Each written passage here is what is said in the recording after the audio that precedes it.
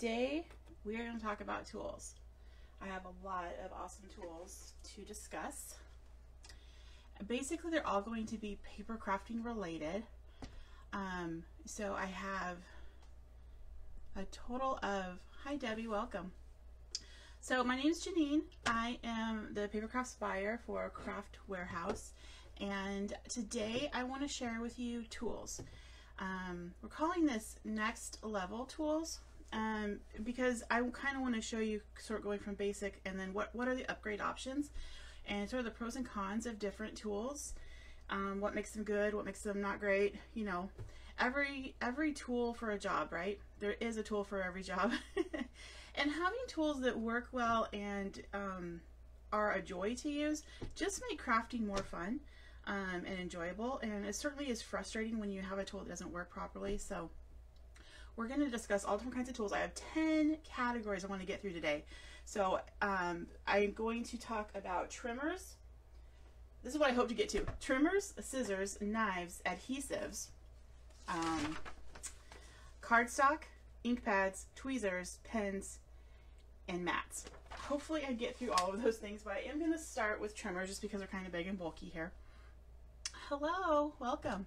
So feel free in the comments if you want to give a shout out to we're going to talk about trimmers first. So give a shout out to the trimmer that you use, that you like, that you recommend to your friends. If you have any of the tools that I'm using and you agree or disagree with something I say, leave that in the comments. Let's let everybody be able to use this video and your comments as research to be able to decide what's right for them.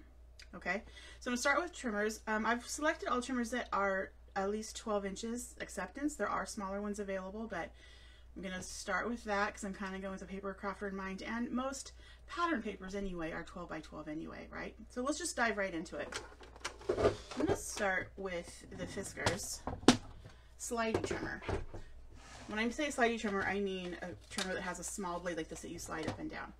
There's all different brands, all different kinds. If I was going to recommend a trimmer to a beginner who never had one, who doesn't own any, this would probably be the first one that I would suggest. It certainly is thin, and so it's easy to store. It's lightweight. Refills are easy to find, and they're easy to put in and take out. So the old ones came with this kind of a blade that has this little X on there.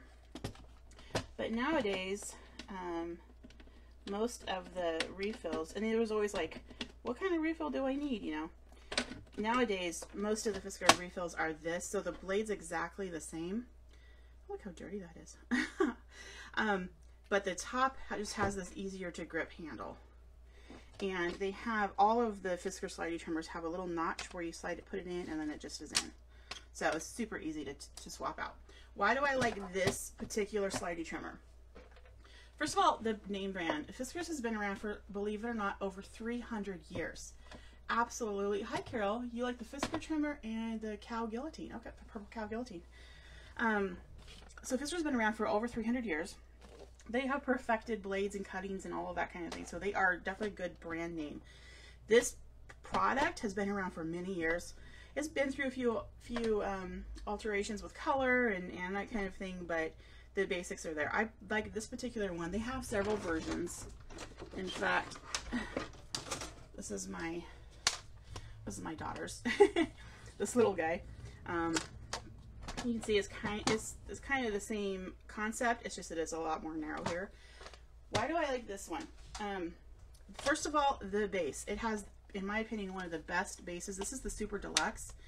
It goes all the way past 6, and as you know, most 12 by 12 paper is most scrapbook paper is 12 by 12, and so being able to cut it down quickly, being able to get to that 6-inch mark, to me is important. Most trimmers don't show you where the 6 is because there are these folding trimmers and you can't see the 6. So I love that. I love that they have underneath of the plastic, they have marked common sizes. So it's easy just to put your paper into those darker, bold areas and slice. I like that the measurements are underneath the clear plastic so they'll never rub off. That's awesome. This piece right here, this piece right here locks this in place, and you need that for storage if you do store it like this. Their older ones never had that. And what happened is this would flop open, and then this part right here where the trimmer, the blade slides, is kind of loose. And the blade could fall out like it just did, or this can get damaged or tweaked a little bit, resulting in less than a straight cut, right? So that's why it's nice that they have that little locking mechanism when it's not in use. But if you are using it, you need to open it so you can lift this up and put your paper in. And then the other thing, before I cut something, I'll turn it over. So it's reinforced. It has all these rubber feet, so it stays and doesn't budge on your work surface. And then this guy is a pull-out ruler. So it extends the measurement field all the way out here. And you pull it out and then you click it into place so it's perfectly straight. And it measures all the way out to 15 inches. So when you put a piece of paper in here, you butt it up against the top up here, and it butts up against this edge too, so you can really get great measurements all the way across like that. The other thing I like about the Fiskars is that it goes in inches, and we have inches up here, and we have inches down here. That's fairly unusual in most trimmers, so that is another really great feature. And then it has measurements way down to, let me open this up. So this is your cutting line, this is 0. And then, so you have the 1 inch, the 1/2 inch, the 1/4 inch, the 1/8 inch, and the 1/16. So this has lots of measurement, you know, makes it easy for you to read. And then the last thing that I really love about this one is the extended platform on this side of the blade, so that you can, when you're cutting smaller bits. So this is a common kind of paper that we see in scrapbooking, the kind that you need to cut apart. So I'll just trim this so you see how this trimmer works.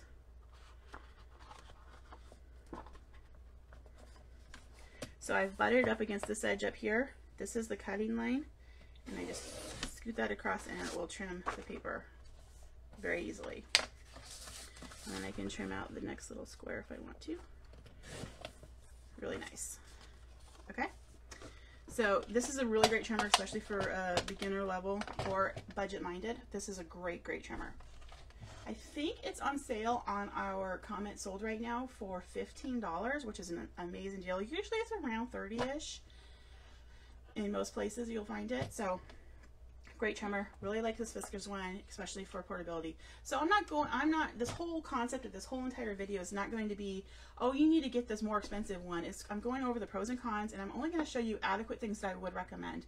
This is sort of a virtual way of something I would do in the store. If you came to the store and said, I need a trimmer, I would show you your options physically and let you do it yourself, but I'm going to do it for you virtually. Oh, that's okay.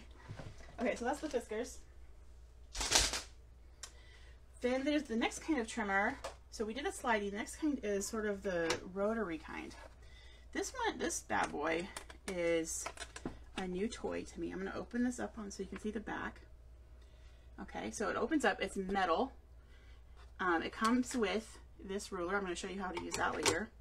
You can lock it open. So these little latches help lock it so that it stays in the full size. So it measures from 1 out to 12. Okay, and this direction is 12 and I think 1/4, 12 and a half this way, which is really nice because sometimes those pattern papers that you get have that little UPC bar on them that you need to trim off. So that's really nice to have a little extra wiggle room. This is a self-sharpening blade, so we do not need to replace the blade, which is great. It also comes with, down here in this corner, this little hidey hole, little pocket where you can keep a bone folder. It comes with this one, which is great. And then of course it comes with this that I took off the back, which is a magnetic strip on the one side. And what this is a scoring, bring this up close, scoring line. And see these little teeth up here? Those fit right into the grooves of this trimmer. I'm going to bring this up close. So it looks like wood, but it's not. It's just like wrapped, but it looks, this trimmer is just pretty, right? Of all the trimmers I'm going to show you, this is the pretty one. But these little grooves are actually notches. And that allows this guy with these little teeth to fit right in there. So let's say I wanted to score, I was making a card and I wanted to score at 4 and 4 1/4. I can find the groove that says 4 1/4. There we go. This goes all the way down to 1/8, which is awesome. I'll bring this up close so you can see. So those little teeth fit right into these grooves. And now I have my score line exactly on 4.5, or 4 1/4, sorry. 4 1/4. So I can put a piece of paper in there. Let me get one. And I can put my my cardstock in here and score it. So this paper is an untrimmed piece of paper. So if I put it right there, it will score right on the 4 1/4 line, because it just fits right down into that groove. Okay, so then I can use this tool to help me, this little bone folder to help me get that in perfect little crease. So that's super handy. Then you'll notice it has this arcing shape here. If we take a closer look, we have 15 degrees, 30, and 45, and teeth on each of those. That is so that you can put it in at an angle. So there's 15, there's 30, and you can feel it just lock into place. So here's a 13, right? So then if you wanted to trim paper at an angle, you can do that by butting, this is up, you're butting your paper up against this edge and trim, and this cut right here will be in this case, a 30-degree angle. So that's super handy extra tool that it includes extras. And then I saved the best for last. Over here, when you buy this, it'll be stored on the back, but you'll just pop it off, put it on here, add some batteries, take some AAA batteries, and voila, we have a light. And this light allows you to see through your paper. I'm going to turn off my lights here, my overhead lights, so you can kind of see that a little better. There we go. In real life, I can see it just fine, but on camera it doesn't come across. But see, you can see the cutting line. So as soon as this dark shadow line, that's your cutting mark. And so you can trim it very easily. Let me see, let's put some paint, because that's white paper. Let's try a pink. Here's a pink cardstock. So you see, you can still see through it. Let me try some, let me give it a harder test. This is gold paper, white on the back, gold on the front. Yep, still see through it. I don't think it'll show through this one. This is heavy metallic. A little bit. I don't know if you can see past the shine. A little bit. So that was a pretty hard one for it. So let me turn the lights back on here. Okay. So let me cut some stuff with it. Now the trick with this guy is that you want to start cutting from the top. So you always want to be cutting down. It's not that it won't cut up, you'll just get a more smooth, precise trim if you're cutting from the top. Okay, so let me just shave off, let's get the guy aside. Let me just shave off like 1/8 of an inch, right? So I just butt my paper up against the top here. Is this in frame? Like that. And then I use this finger guard to hold the paper in place and just pull that down. And then I just have this beautiful straight cut. Isn't that nice? And this little test is the trick you should do or the test you should do for all trimmers that you're considering, is shave off a tiny little bit and then measure edge to edge. If those match up perfectly, then you have a straight cut. Do it a couple times to make sure it wasn't human error, but that's how you can ensure that you know that you have a straight cut. I've had this trimmer, I've been using this trimmer for a few months now, and I really like it a lot. I really do. I love that it's self-sharpening. I love the light. I haven't used the angle part of this very much yet, but the score part has been really great.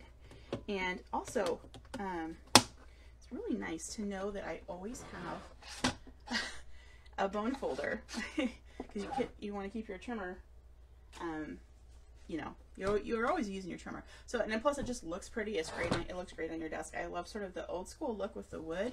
Reminds me of like the old school rulers, but it's heavy duty. It is metal and it is magnetic, which is why this guy stays in place, because you can have that magnet on there. Okay.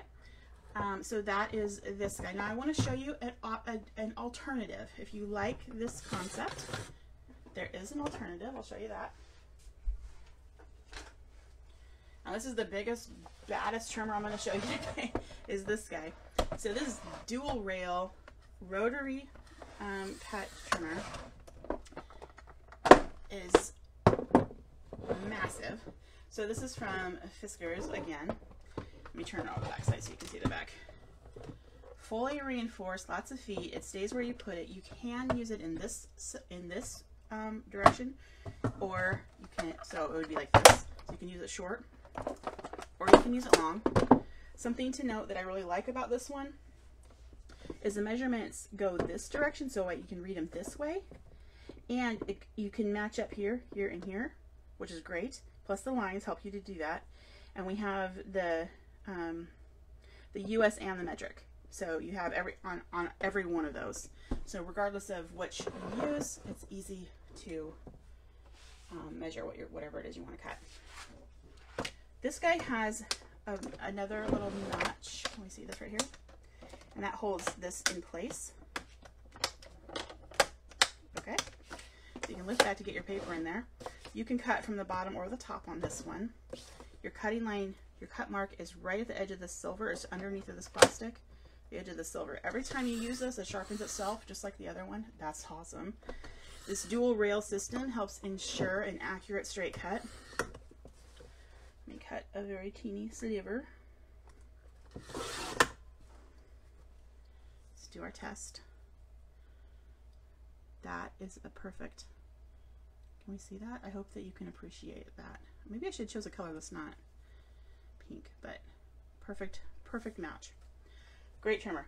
What does this one have over the other one? This is really a mixed media trimmer. So not only can this cut papers, this can also cut chipboard. Yeah, and burlap. Or multiple sheets of paper. Now on the trimmer I just showed you, the We Are Memory Keepers, you can cut multiple sheets. About up to 4 or 5 of like a 65-pound weight cardstock you could cut on the other trimmer before it just won't cut anymore. This one you can cut about 8 of those sheets of that same size weight, but you can cut chipboard really easily with this and have it be straight. So this is definitely more for a mixed media person. The cons on this guy, obviously the size. It's super big and bulky. It is heavy. It takes up a massive amount of room. Those are all downs. The other thing I don't like about this trimmer as a paper crafter, and particularly as a card maker, when cutting very small pieces, so if you're starting with something small like this big or this width, when you use this trimmer, you have to put your paper into this guy. So if your paper is smaller than this guy, see, I only have this much room to adjust my paper. And if it was even smaller than that, it's just really difficult to get your fingers in there and get it to measure and get it exactly where you want it. So cutting small pieces, while not impossible, is just more difficult and kind of a bummer for me. I don't really like that part. But what I do like about this is if I have to cut a lot of things, or if for example, I'm going to cut a lot of the same measurement or a lot of the same paper, this is just fast. It knocks it out quick because you can, like I said, you can cut so much at a time. You're ensured that it's going to be accurate. But I would say this is more for the serious person who does a lot of bulk work, and a person who is more mixed media, is going to do more different kinds of medias that they need to trim, as opposed to pretty much only paper. Okay. Any questions so far? I'm so excited so many of you are watching. I hope this is informative. Give me lots of loves and thumbs up and stuff like that. Make comments. I'm trying to read the comments as we go. Okay, so that is the Fiskars rotary. It does, this is their bypass trimmer that is a dual rail. Always sharpens itself every time you use it, which is amazing. Okay, one more kind of trimmer, and that is a guillotine trimmer. There's all kinds of guillotine trimmers in the world. I'm going to share with you my personal favorite. And again, I only chose trimmers that are 12 inches at least. So this is the Tim Holtz trimmer by Tonic. This is 12 1/4. It's so big I can't even put the whole thing in frame. So when you buy this, the handle is actually back here, and as is the extension of the leg, and that is not only so it fits in the box, but also for storage or if you are on the go. It has this handle up here. It's on both sides, so you can pick it up and take it with you and take it where you want to go. For picking up work surface, this is nice because it doesn't unfold. This is it. So it's nice that it doesn't take up so much of your workspace. To put the handle on, it just simply slides right in there. There's no catch, there's no screwing, none of that stuff, and it's just friction and it's in there. And then listen to this. Can you hear that? Oh yeah. There's something so satisfying about that sound. I don't know. And then let's put on the extension leg. You don't have to use this, but you can. Especially handy if you're going to be cutting a larger size piece of paper. So if I turn it on this end, right here there's a little trap door. See that? And so this part of the trimmer fits right in there, slides right in, and then it has a little kickstand. Okay, see that? So that's how your little trimmer extension ruler can be attached. Let me get a bigger piece of paper here. So we can measure that direction or that direction. He did a good job of having measurements all the way down. So we have them clear down here, and we have both US and metric on all three, which is great. Love that. This extension arm actually does have a little lip, just like this one does. It's just a little shorter, but it's lined up perfectly, so you can definitely count on that to aid you in getting a straight cut. And then these guys are what you hold the paper down with, and to make sure that your fingers are out of the way when using this bad boy. It's a guillotine trimmer. It's a giant blade. Look at, let me turn on the edge. Look at this. It's like holding a samurai blade. Look at that. So let's cut something.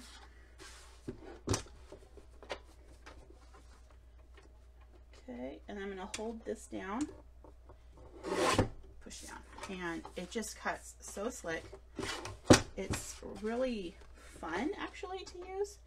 I definitely would not have this tool if I had kids that were also using my tools, but it's essentially like a knife. So I mean, you have knives in your home even if you have kids, so just be responsible, you know, put it where they can't get it, because you don't ever want to grab like this. You'll be grabbing the blade. Don't ever do that.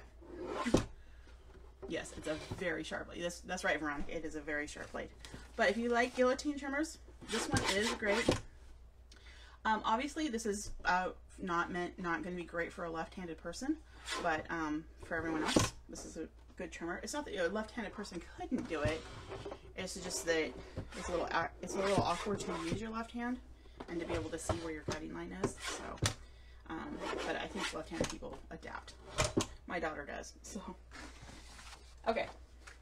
So this is the Tim Holtz trimmer. So of all of these that I have showed you today, I would say that my personal preference as an overall trimmer is the We Are Memory Keepers trimmer.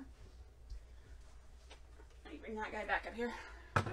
This is my personal preference of what I would like to use, that I do use. Downsides, I wish it had a measurement over here too. For me, there's not much more. But when it comes to tools, there's not much more of a downside to me.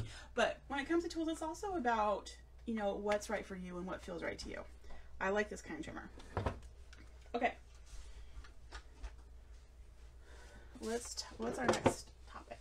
Let's do mats, because then I can put my mat here. Okay. Okay, crafting mats. So I'm going to talk about two different kinds. So there's this type here. This is a silicone crafting mat. Really good tool. This is a really great item to have. You want to have some kind of mat for your work surface, so that when you're playing with different kinds of paints and inks and glues and messy stuff, that you can protect your work surface, right? And also having a good mat that's easy to clean makes your life so much easier. It makes the whole process easier, and it makes crafting more fun. Maybe a mat isn't the most fun thing to purchase, but once you start using it, you don't realize what you were missing. I know a lot of times when we first get started, we're like, I'll just use some scrap paper or something. And that you can get by with that for a while, but once you use one of these, you realize how great they are. Is the memory available store? Yes, it is. You were asking, Moldy Jello, I love your name. You're asking if it was available in store. Yes, everything I show you is available in our stores and or on our website. Okay. So this is a non-stick mat from Ranger. It's great for paints, inks, messy stuff, glues. If you get glue on here, the best thing to do is let it dry, honestly, and then it will just peel off like a sticker. It's a breeze. It's so much easier. If you're trying to clean up, wet glue is not going to be fun. It's doable, but it's not going to be fun. Just let it dry and it'll peel right off. So glitter glue, if you do Mod Podge, anything like that, this is great for that. Okay. You can see that I've done something you shouldn't do. Can you see my crease mark here? That's from folding it. Don't fold it because you're breaking up the fibers. I'll show you close up. You're breaking up the fibers, and it's not going to be right. That spot isn't going to be non-stick anymore. Super annoying. This is heat resistant, so you can use your heat tool on it, which is great. So if you do like shrink art, you want something like this, it will protect your countertop or whatever you're working on. When storing this, you just want to roll it up. Okay. Most of the time, if you have a craft space, like a permanent craft space, you can just leave it out there on your surface, and you can always just craft on there and do all your messy stuff on there. So yeah, it's heat proof, it's messy proof. The one thing you don't want to do is you do not want to bring a craft knife to this. If you cut on here, you will cut it. Don't do that. Okay. Veronica says you have the Tim Holtz craft mat that your brother won from us. Oh, that's awesome. And that is the next mat I'm going to talk about. So to upgrade or next level your mat, this is what I would recommend, is this guy right here. This is the Tim Holtz mixed media glass mat. This is the original full size. We do offer also a travel size, which is about this big. They both are laid out the same. They're both the same tempered glass material. They both have this peel away piece. So this is all glass. It's just black on the side and white on the side. And then you have this peel away piece, which is the same silicone material as this, except for it has a non-slip grip on the back. So use this piece this is best to use for if you're doing inking techniques where you're dragging paper through ink. Also in kind of glue or whatever. You can use those things on both the glass and this mat, but glue is just going to be so much easier to peel off than scrape off. But they're both doable. I like the glass mat because it has the rulers, so it aids you in measuring and lining up things, especially if it's a card maker or a paper crafter. I love that. This is also heat resistant, so you can use your heat tool on it if you want to, or over it. It is tempered glass, so you can use regular craft knives. You don't use a steel blade, but you can use a regular craft knife on here, and it won't damage it. It will kind of dull your blade over time, but it won't damage the mat at all. It's great for alcohol ink. It's great for paint, inking, stamping, drawing, coloring, anything that's messy, clay work. You're doing like stuff with Sculpey, all that stuff. This is a great surface. Once I got this and installed it, I say install because this is, here, I'm going to install it. Installed. But I say that because it's, when you think of something being installed, you're like, it's a tool, it's a thing that you're going to use all the time. And I do. This space is almost never without this. And probably every single video I do, this guy is the base. It's just so easy to clean. These lines here are used so that you can use each of these as like a little palette. So you could put your paint on here, and then you can mix up colors. You could put your ink pads on here, you could color on here, but you don't have to use it that way. It's just also nice to have a white versus a black surface, because depending on what you're using or working with, you can see it better on one or the other. It's a very well thought out tool. Okay, so I would definitely say glass mat would be what I would recommend, but at least have some kind of mat that you can use for messy stuff. Okay. Oh, by the way, when you get the travel size mat, the mini one, it comes with its own sleeve, which is really cool. A very protective sleeve, so you can take it around with you, hence the word travel. I don't have that yet, but I do love this guy. Okay. So our next topic, let's talk about scissors. I wish I could say this is my whole entire collection. This is just some of my scissors. But I'm just going to talk about, I'm not going to talk about every single scissor. I'm just going to talk about a few particular kinds of scissors. Okay. So, I mean, I could talk about scissors all day, but I had to narrow it down. Okay, and also, this is specifically for paper crafters. So this is a perfectly adequate, perfectly fine scissor. This is Cutter Bee. It's been around for many, many years. When you buy it, you're going to get a little sheath to keep the tip protected. I totally lost mine years ago, but this is the Cutter Bee. It's just a super basic scissor. Like all scissors, no matter which scissor you have, dedicate a scissor to whatever it is going to be for. So if this is going to be a paper scissor, dedicate it to paper. This has long since been downgraded multiple times, and now it's almost like I cut zip ties with this guy almost. So this is not for paper anymore. But so just like when you have a fabric scissor, that's strictly for fabric. So you want to keep everybody else's hands off of them. So you might even keep your favorite paper scissors under lock and key or hide them. You know what I mean. You know what I mean. I know you do. But let me talk. So this is perfectly adequate, perfectly fine as long as you can keep it to whatever it is you're going to. So if you're going to do it for paper, keep it to paper. This one is not going to work for paper for me anymore because it's so beat up. All my edges are, yeah, it's just not going to cut well. So next level, this is what I personally like, is the Tim Holtz scissors. They come in 2 sizes. They don't come in red anymore. They're going to be both black. But you can get the original or the small 5-inch snips. I love that they have these super small, fine tips. They're very pointy at the ends. They both are Teflon coated, so adhesive and stuff is not going to stick to them, which is amazing. I love that. Why I like this one, the handle is super big, so it's easy and it's not hard on your hands. It's not work to use. And the blades are teeny, teeny, teeny, almost microscopic, serrated. So that if I'm going to cut out this butterfly and I just stop, it stays gripped right where I stopped. So that is really cool. I love that. And you can just feel it cutting its way down. It doesn't feel slippery. It feels like I have control. If you're a control freak, you would love these. Okay. These are really great scissors.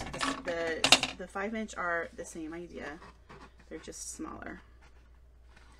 So if you have smaller hands or you don't like those bigger handles or you just want a really, really small blade, these scissors are great. So, and I do a lot of fussy cutting. So these are my personal preference, are the Tim Holtz snips. Those are the ones I like. However, I would also like you to consider this one. This is from Fiskars. Also a very small blade, very similar in size. Also Teflon coated. This is the mixed media spring action. And the spring action, I know it doesn't even, it looks like a pair of pliers or something, doesn't it? If you've never seen one of these, this might be surprising to you. But you're going to push down that button to release the spring. What this is it does half the work for you. And so these are actually approved from the Arthritis Foundation for ease of use. So the spring action scissors work just like regular scissors. So you just squeeze this way. It's just that you only do half the work. I'm only have to squeeze down, not up. The spring brings it right back up. And they are a very smooth blade. Now you can get these in different types. I like the mixed media one again because it has the Teflon coating, so it's easier to cut through things with adhesive on them. But it cuts very nice, very precise. And it does not, like I say, since it does half the work for you, you do not get that fatigue in your hand, especially if you do a lot of fussy cutting. Back, 15 years ago, we didn't use die cut machines like we do now for every little die cut we wanted to trim out, right? So having having a good pair of scissors was key.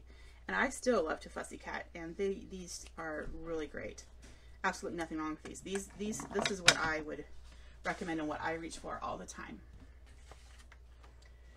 This is perfectly fine and adequate, but it's long term. It's not comfortable to use for a lot of fussy cutting, and it doesn't have that Teflon coating, and it's just kind of, it doesn't have the leverage that these do. So you get fatigued faster with these. So I think you just need to think about how much cutting are you going to do, and whether you want to enjoy it or not. Okay, so that is scissors. Since we're talking about blades and stuff, let's talk about craft knives. So this is a basic craft knife. You might have X-Acto or a different brand. The Fiskars one is fantastic. It's a durable, detailed knife. It has this great cushy handle. It comes with a cover. The refill blades are super easy to put in and take out and to find. This is a great cutter. But I want to introduce you to my little friend here. This is also from Fiskars. This guy is the exact same blade as this one, but it is the finger blade. So you slide it on your hand like a ring. You see that? I know it looks a little weird, but it's totally ergonomic and it's so much more comfortable to hold. So I just slide it on my finger like it's a ring, and then I will hold it like a pencil otherwise. This grip right here makes it so much easier to control. This is not a steel blade, so I can use it on my craft mat here. But I can make that smooth curve with it. It doesn't feel weird to me at all. It's kind of like holding a pen. And look at this easy cuts I can get with this. Isn't that cool? If you like detail cutting and you don't like scissors, if you prefer a craft knife, this one's great. It's also great for going around the edges of like chipboard or other things that you're trying to trim paper to fit to. If you do like altered books or bookmaking or anything like that where you prefer a knife, this is a great tool. I actually name all of my favorite tools. I give them a pet name. This is Fritz. I wonder what you'll name yours. Fritz the finger knife. I really like him a lot. That's one I would recommend. I understand, and this idea might it might look weird or weird people out. This is a perfectly fine blade. It's just not as comfortable to me to use. And this one's, I think, 50 cents cheaper than this one. You can use a self-healing mat behind it. Yes, you can use a self-healing mat with these. You want some kind of a mat. Like I said, these are not steel blades, so they don't hurt my craft mat. But ideally, yes, you would use some kind of a self-healing mat like this one. Okay.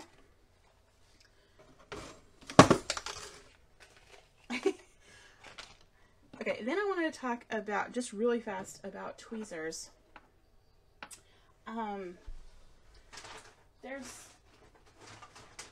looking for something small. Here we go. I have some small stuff.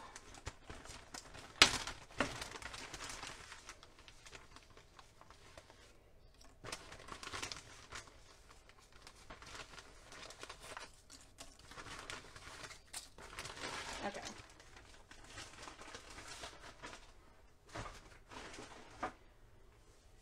So most tweezers look something like this. So you need to squeeze to use, right? So I want to pick something up.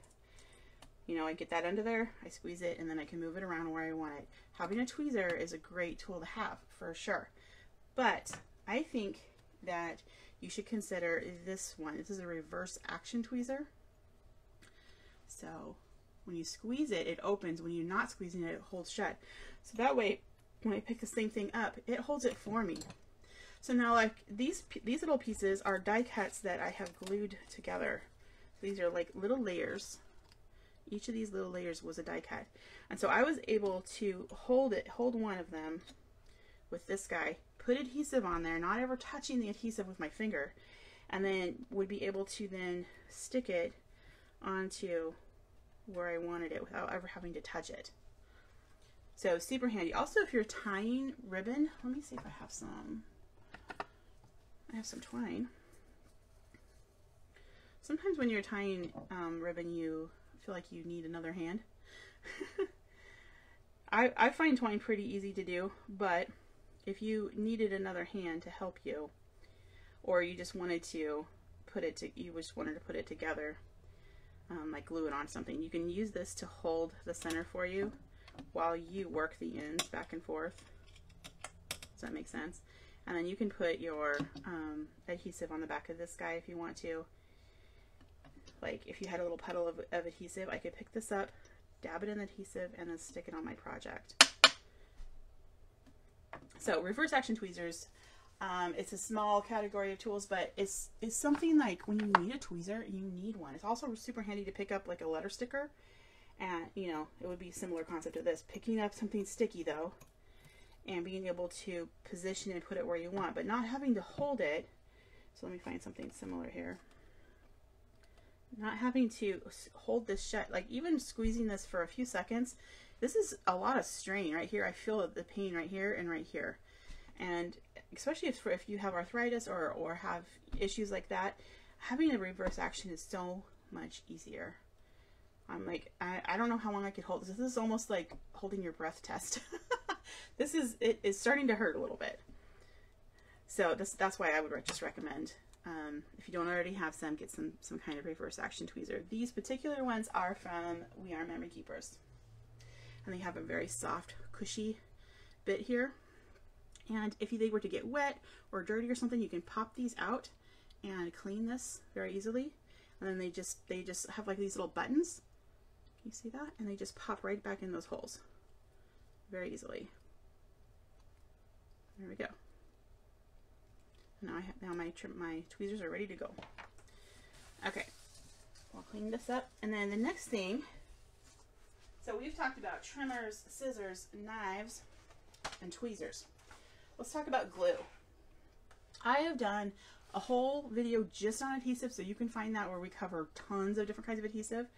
I'm just gonna do just some basics. Okay. Most paper crafters use some kind of a runner. Okay. If you're gonna use a runner, there's a couple of different good ones. Either the Sticky Thumb or the Tombow. I really do like the Tombow one. The Sticky Thumb also is my personal favorite runner, but this is more common and most people recognize this name brand. So this is the one I brought to show today. So the Tombow tape runner, perfectly fine, perfectly adequate. It works just fine. Let's glue some paper.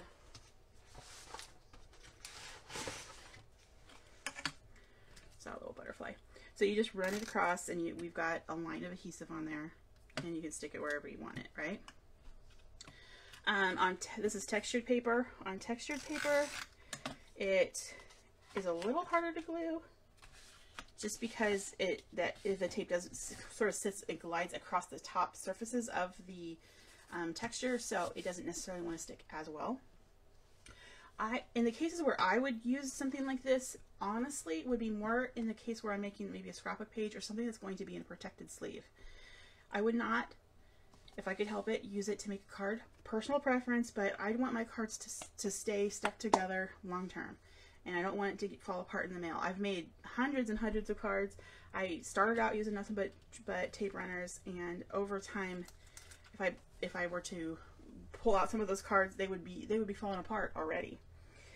This one, look, I just glued this a few seconds ago, and it still was totally easy to pull back up. So the advantage of that certainly would be, well, I'm not sure about where I want to put it, and I like that ability, but the more you do that, the less tacky it's going to be. So they are easy to refill. You just pop this whole thing off. This is the refill that you would throw away. You buy a new refill, you hold onto this guy, and you just pop them back in. What I would say the next level from that, especially for a card maker or anybody that uses Papercrafts, is score tape. So it comes in a package like this. We sell it in different widths. You get a ton on here. There's 27 yards on here, and this you don't. The equivalent in terms of stickiness is hard to even compare these two, but about that much is about the same as sticky level as this. Even that's not true because this is so much stronger. I love this because you can tear it to whatever size you want. You don't have to use scissors. and you just burnish it. To use it, you just burnish it down, and then you peel off this paper liner to reveal the sticky. So that's the sticky. It's clear, but it is very, very strong. I'm going to glue this, fold this over and glue that. It's super strong, so even on this textured paper, it will be stuck tight. This is not one downside. This is not one where you can reposition a bunch. Definitely not. This one you can reposition a little bit and get away with it. This one, once it's down, it's down. You try to pull that up, you're going to tear it. For sure. This is also really great for anybody that does paper where you're folding paper. Maybe you're making your own envelopes or those really fun paper craft like boxes and things like that. You want a really strong tape or glue. If you want a dry adhesive that's super, super strong, I would get score tape. Absolutely, hands down, this is what I like. It's also heat resistant in terms of it's not gonna, if I put the heat tool over this, something I've glued with this, it will melt the adhesive and your element would fall off. Where this won't, heat will not deter this from sticking. It will continue to stick. Little known fact, I don't want to get too sidetracked, but no matter what adhesive you have, you can emboss on it with a heat tool and embossing powder. That's really fun. I do cover that in the adhesive overview video that we have on YouTube.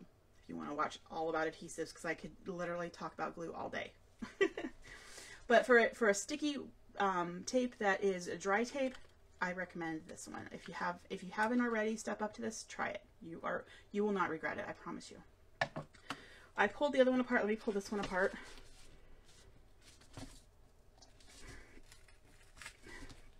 Okay. There you go. So yeah, I think that proves the point, right? Underneath of this is the Tombow.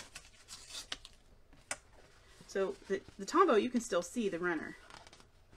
And score tape, where did the glue even go? It's still under here. There's the glue. So definitely, come on. You see what I mean? Once you glue, it's not meant to come undone. So that's how strong, I mean, it is just a very, very strong glue. Score tape all the way for the win. Who agrees with me? Give me some hearts and thumbs ups. Okay. Can't talk about glue without talking about other kinds of glue too. So let's talk about liquid glue. There's so many different kinds. I'm not even going to go over all of them. I'm just going to give you the two that I like the best. These are the two that I like the best. Third runner up would be this guy. So this is Tombow Mono Multi liquid glue. And then this one is Tombow Mono Multi, or Mono Aqua liquid glue, sorry. And then this one is a multi medium in matte. This is also available in gloss, but the matte is the best. What I like about this one, it comes out white, so you can see what you're doing. It dries clear. It has two applicators, so you can use the broad or the narrow. It's called multi because if you use it while it's white, it will be a permanent adhesive. If you put on the glue and let it dry clear. So right now, if I glue something to that, it'll be permanently on there. If I let this sit and wait till it's clear and lightly tacky, then it'll be a temporary adhesive. So I love that. It levels, so when you squish something on there, it's going to squish out. So when using a liquid adhesive, make sure. Let me find a little thing to glue. When you use a liquid adhesive, make sure that you put the glue in the middle. Okay, and a little bit goes a long way. Here's what you don't want to do. Way too much glue, way too close to the edge. Now when I glue this down, this is the one that didn't have too much, and this is the one that has too much. With a little bit of pressure, look at how much glue I got squished out. So less is more. Liquid glue goes a long way. It's definitely economical. Definitely a very strong hold. I absolutely love this guy. To me, this is the liquid version of score tape. I absolutely love this glue. As far as hold, very, very good. Good for paper to chipboard. Good. It's great for photos. I love the two size tips. It's great for art, like mixed media, for art journaling, that kind of stuff. Really good. This is also a really great adhesive. It has a lot of the same properties as this one. It's just that it's not multi. It does dry clear. It does have the two size tips. The advantage of this one over this is that this is also a sealer. So you can seal things with it. So I could put this over the top of my butterfly here if I wanted to. all over the whole thing. I'm not going to make a mess, but you could put it over the whole thing and squish it around or paint it around, and then it would seal, much like a Mod Podge would. You can, if you do diamond dots, this will seal your diamond dots in place and not take away any sparkle. Super nice. The matte multi, I really love this medium. This is a very, very strong glue, just like this one is. I love this because it dries matte. So if you squeeze it out and you get, and you got too much, like I did right here, it will dry totally clear and matte, so there won't be any shine. This will dry clear too, but you'll have a shine on it. This one, you won't have any shine because it's matte.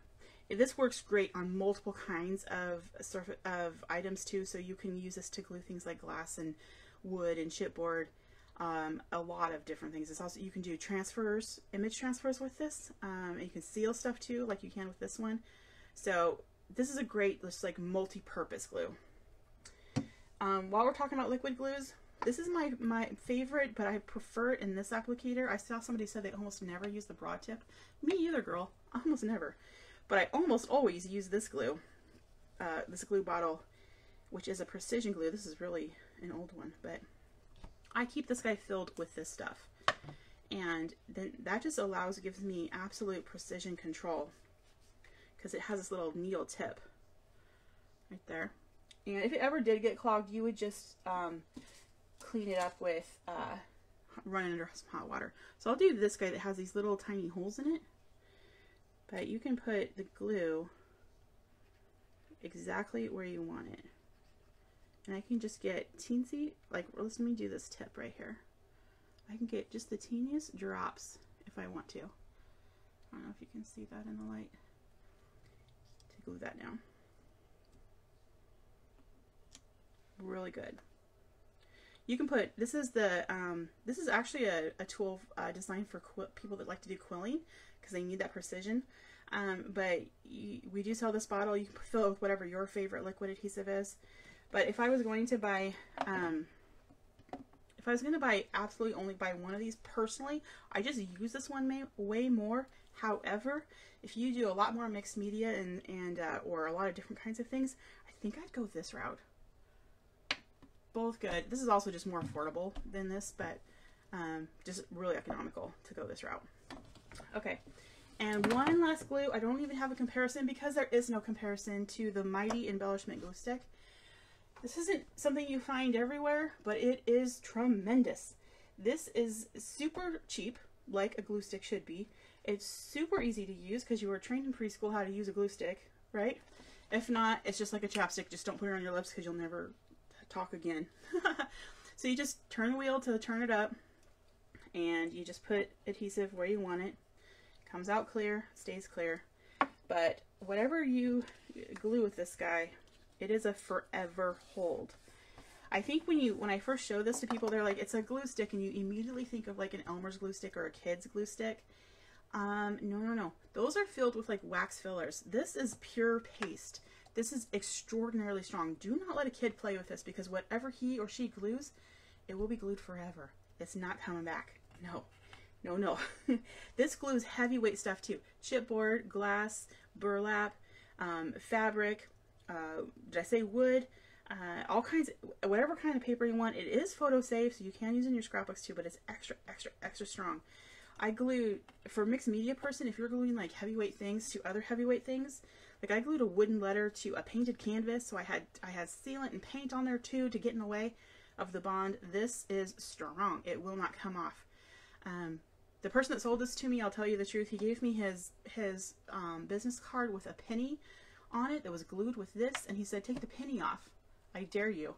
And I could not take the penny off without ripping the paper. Absolutely incredible. It blew my mind, because I was like, I don't need a glue stick. I was highly skeptical. As the buyer for Craft Warehouse, if it's a glue, if it's a tool, I'm using it before I put it in our stores, because I need to know people will be successful with it. This is a strong adhesive. It's very, very strong.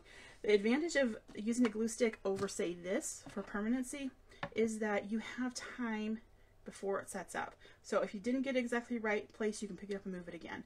If that is your frustration with something like this, you might want to go this route.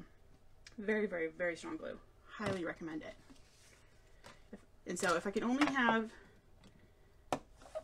a few glues These are the glues I pick. What's your favorite glue? Okay, we've covered trimmers, scissors, knives and adhesive, and mats and tweezers. Let's talk about cardstock. I know that's not even a tool, but I think it's, when we're talking about going up a level or doing next level stuff, I think it's important to talk about this. Let me show you sort of a basic card. So this is just basic, you know, I think it's an 8 or a 10 pack of white cardstock. Okay. This is a typical like value pack size, or what you would find in a value pack cardstock. It's like a 65 weight. Is the glue stick expensive? No, I think it's $2.99, and it will last you so long. The name of the glue stick, Pioneer Embellishment Glue Stick. We have them in the stores, and then I think there's a 3-pack online. Okay. So this is the most common. If you buy a pack of paper or a cardstock pack, whether it's, you know, a stack of cardstock or pre-made cards, they're typically a 60-65 pound weight. Not that there's something bad about that. It's just that it doesn't stand up as well. So this is the 65 pound one. Now, as soon as I start putting embellishments on there, it's super flimsy, right? It doesn't want to hold its shape. It's already like it's okay. I'm gonna give it a fair chance. I really want it to stay like that. The upgrade from that would be something like this. This is Card Maker's Choice 100 pound. So this is the closest relative to pack I could find to this one. Also, it's just that it's a 20 count instead of a 10 count. So this guy, just feeling, I wish you could feel it, because just feeling the difference between the two, but let's compare even just the thicknesses. I hope that comes across on camera. So this is the thin 65 and this is the 100 pound. And it is very strong. It definitely will hold its shape. When you make cards with it, it is like night and day in terms of the stability of the card that you're making. It just holds its shape better. This is just so flimsy. Like, just even touching it a little bit, it wants to like bend and fall down, and this one just holds its shape better. So strong. It's also super smooth. It's super bright white. It's easy to color on. It accepts almost every kind of medium, and it's easy to die cut. In fact, I like die cuts cut with a little thicker paper because they just have that more substance. They just feel like this is special, if that makes sense. So I just wanted to point out cardstock. You can get them in packs of cards. So there's a 20 pack. There's also a 50 pack, and you can just get a 50 pack of just the white if you want that. We do in stores sell individual colors as well. Here's just a handful of the 100 pound. We sell different weights of the open stock cardstock like this, but I just grabbed like a few of 100 pound in colors. We have all different weights. We have from 65 to 100. I think we even have 120. And there's a lot of 73s, 80s in there. 80 pound weight is also really great, especially for layering. But for your card base, 100 pound is ideal, in my opinion. But I would at least do an 80 pound. Also, it's just great for coloring because the colors don't bleed through, or you know, you can't see it on the other side. Okay. So I just really cannot recommend Card Maker's Choice enough. Excellent, excellent paper. Okay. And then I wanted to talk also about ink pads and pens. So let me bring in some ink pads here. I'm only doing black. There's so many. And I have an entire video dedicated to nothing but ink pads. So if you want to learn more about ink pads, you can go there. I'm not going to go dive into every one of these because ink pads are like my thing. And I absolutely love them and I could talk about them forever. But if I had to narrow it down, if you're like, how do I get started? What's the right one for me? I'm going to ask you a couple follow-up questions, but the most often ink pad that I recommend for just black is this one. But depending on your answers to my questions, it might be this one. So let me just tell you why. Sorry about the squeakiness of the glass mat. Okay, I like this one the best of all of them because it lasts 3 to 5 times longer. So if we're talking economy, this is a great one. It is the only one with a double hinge lid, so you can put the lid underneath without losing it. It stays attached. It also makes it easier to hold and bring your ink pad to your stamp. It has ink that is very super fine ink, almost conditions your stamps. It's so slick, and the coverage is out of this world. It will give you full, complete coverage. It's really a great ink pad. I think I need to actually stamp some stuff. So let me grab a stamp or two here.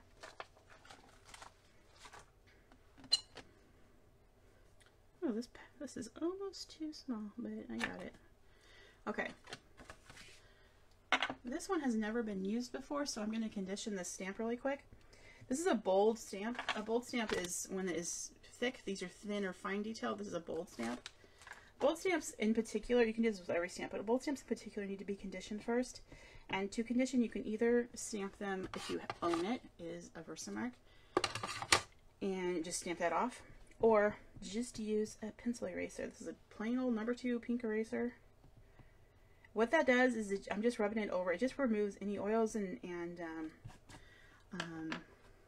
chemicals that were in the manufacturing process. And then I'm just going to rub that off. And it just you don't only have to do that the first time, and now your stamp is conditioned and it's going to accept ink really well. If you've ever inked a stamp and noticed that it is really splotchy, that's what the problem was.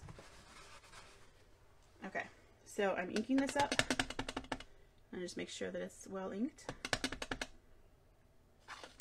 And then I'm going to stamp on my 100-pound white smooth cardstock, card maker's choice. I like to, no matter what kind of paper you're using, let it sit on the paper for a few seconds. Let that ink penetrate the paper, and you get this beautiful, crisp image. Look at the full detail coverage of that. Hopefully that comes in focus. There we go. Yeah, very, very good ink, and it's great for fine detail stuff too. It lasts, like I said, it lasts 3 to 5 times longer than any other ink. This is the one that I recommend most of the time. However, let me point out something. There is so much ink in here. It is what I call super juicy. So if you are, unfortunately, some people will ink a stamp like this. Smash, smash, smash. If you're leaving an impression in there, and look at this mess on here. Way too hard. You don't need to go that hard. But if you're heavy-handed, this probably isn't the ink pad for you. This is not the ink pad for you then. If you can't, you got to lighten it up a little bit. It's super juicy. You do not have to do that. To ink it, you're just going to gently tap it across like that, and you're good to go. Okay. Some of you feel my pain? Yeah. Okay, if you are more heavy-handed, or you don't think you can remember that, this one is really great because it has a very firm felt cloth pad, so it can withstand more of that. It's not as juicy as this one. This one is really great though, especially these are my 2 top favorites. I mean, it's neck and neck. They are both very, very good inks. This one is absolutely acid free, permanent, and waterproof. So especially if you're mixed media, or you do art journaling where you're doing this, where you're needing to stamp over other kinds of mediums and that kind of thing, this is a fantastic black ink pad. Also, just for regular, if you just want to watercolor your image or color marker over it or anything like that, as long as it's not alcohol based markers, but just like color pencils or Tombow markers or anything like that, water based, this is going to be a great. They're both good for that. This one can accept watercolor too, so they're both really, really good. This one just lasts longer and it's juicier. And you could actually, this is the only one of all of these, I could leave the lid off overnight, come back, and it's still just as juicy tomorrow. The first one, the name of it is Versa Fine. I'm using the Onyx Black color. And then the Ranger is Archival Ink in Jet Black. This one comes in this size or in a big size. But no matter, that's a common question we get in the stores is, what if my stamp is bigger than my ink pad? Where's all the big ink pads at? We do offer this one a big one, but you don't need a big ink pad. Every single one of these has a raised pad, so you can bring your stamp to, you can bring your ink pad to the stamp and ink this way to make sure that it's fully covered. Okay?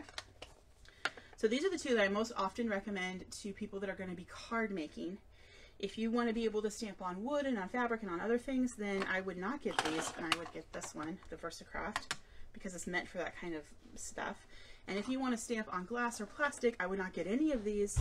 I would get this one because it's intended for that. The StazOn is intended for glass or plastic. I go into more detail about these on my video that's strictly about inks. We'll put a link to that in the comments after I'm done here so that you can locate if you want to learn more about inks, because I have a lot to say. But the last thing to talk about is on inks is if you're going to color with alcohol-based markers, then you need an alcohol-based marker-friendly ink pad, because other ink pads will ruin your precious pens.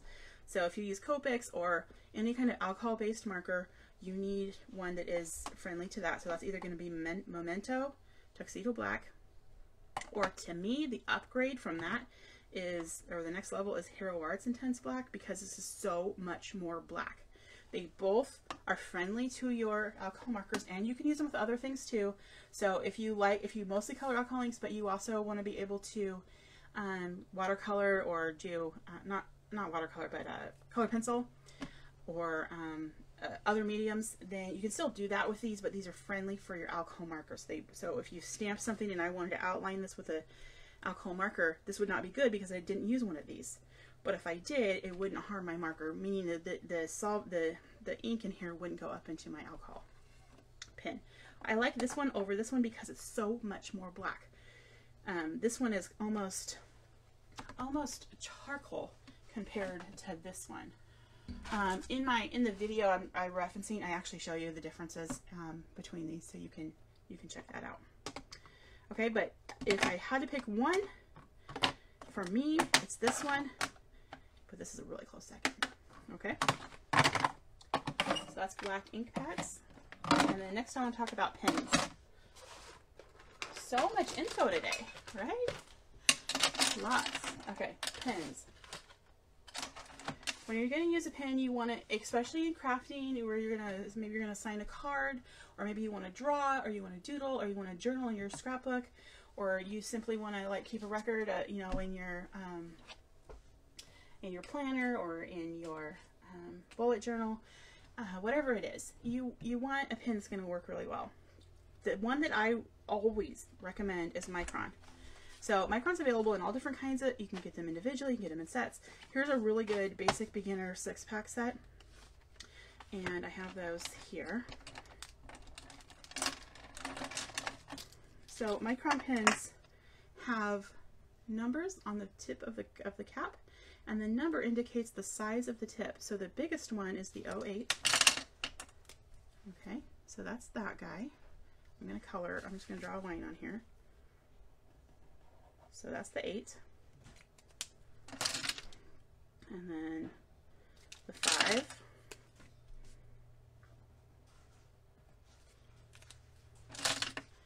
And then the 3.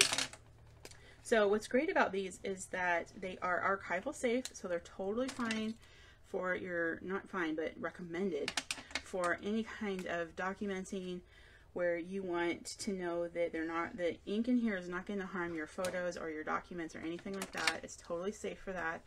They're archival quality, and they are also waterproof and fade proof. And they are if you do any kind of documenting, here's a little baby one. Okay, so here's the different sizes from the widest tip to the smallest tip. Look how teeny tiny the 005 is. So these are really great for artists that like to draw or shade with pens. If you do that fun doodling art, it's called Zentangle. These are really fun for that. So artists all over the world love the Micron. These are from Japan. They're called Pigma Micron. And in researching these a couple years ago, I discovered that the pigment actually is short for pigment, and you wouldn't think of pigment as permanent, but they have microscopically altered their pigment to make it archival and waterproof and fade proof. Absolutely the best possible pen you can get. It's bleed proof, it's quick drying, it's chemical resistant. It's absolutely the best pen. Is it the prettiest looking? No, but it's the best pen, and it's absolutely waterproof. I want to show you a couple of other pens. This one is perfectly fine. This is the Stabilo. These are great pens, super inexpensive. You can buy them in sets or individually, and it's a great pen, and it has a nice fine tip. It's great for journaling and all of that. The Jelly Roll pen. Oh, actually, this is the Glaze pen, but also from Sakura. The Tombow Twin Tone is nice because you have a fine tip and a wide tip in the same pen. That's nice. This is the Tombow Brush pen, so we have a bullet tip on one end and a brush tip that's flexible on this end, so I can make it really wide or thin. These are great pens, but these are not waterproof pens, and these are. Let me find some water. That'd be great. I thought I had some here. Okay, well, if I had some water, I don't know where it went, I could spray that. Oh, here it is. Okay. So I'm going to spray this one. I'll spray my ink that I stamped too, see if anything happens to that, and then I'll spray this one. Ooh. Uh-oh. Yeah. So, yeah, none of those were waterproof. This ink that I stamped was the Versa Fine. So it's not waterproof, but it's water resistant, and you can see it did pretty well. And so you can watercolor on it. Once it's dry, it's good to go. And then all of the micron, no bleeding at all, and no smudging either. Really good. That is from I touched some of that. This is not smudging. So micron pens, and also if you're going to address envelopes, use a micron pen. Really, seriously, please. If you don't, there is a tool. There is an option. I'll talk about this in another. I'll talk about this in another video sometime. But I think it's a good opportunity to show you something. So we saw that these bled really, really bad, right? You put these seam bleeders over here.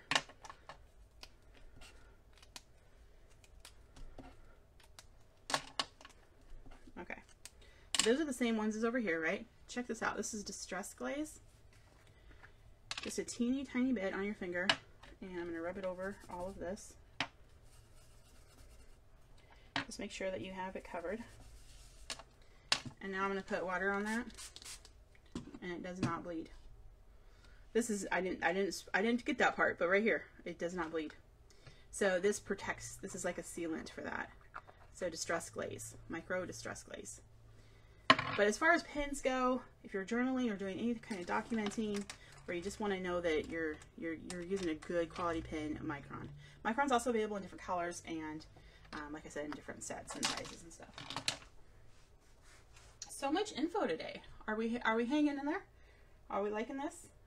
I think I've covered everything I really wanted to. Do we have any questions? Hi, Chris. I see you there. Hi, Diane. Everyone needs a white pen. That's true. And this, as far as a white writing pen, this is the white pen that I like. This is Uniball Signo, and I like the broad tip. Let me find a black piece of paper.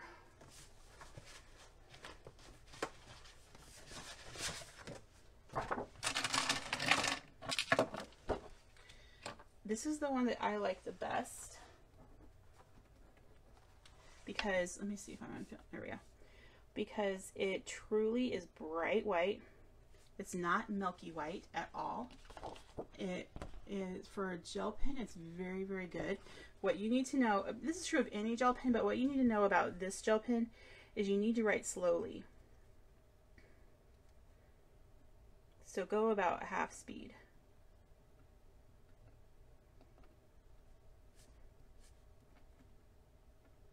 And I'm actually drawing onto textured cardstock too, so I'm going extra slow. But this is absolutely the best white gel pen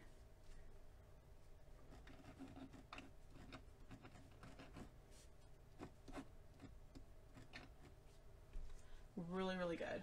Look how strongly that stands out. Isn't that awesome?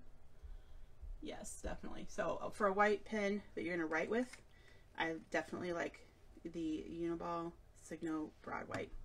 Jelly Roll White is pretty good, but I find it slightly milky, like a little bit see-through. I really like how strong white this one is, for sure. I'm looking for questions in the comments. Hopefully I've covered a lot of them. I will definitely go back and definitely go back and answer any questions that I may have missed. And I will put links to like the glue video if I can. Yeah, the glue video and the ink video. I will do that. Looks like there was mostly the most interest in the glue, huh? So I would love to know if you guys learned something today, if you found this information helpful. And hopefully if you were like wondering about something or going back and forth about any of the subjects, that hopefully I've answered questions or kind of clarified some stuff for you.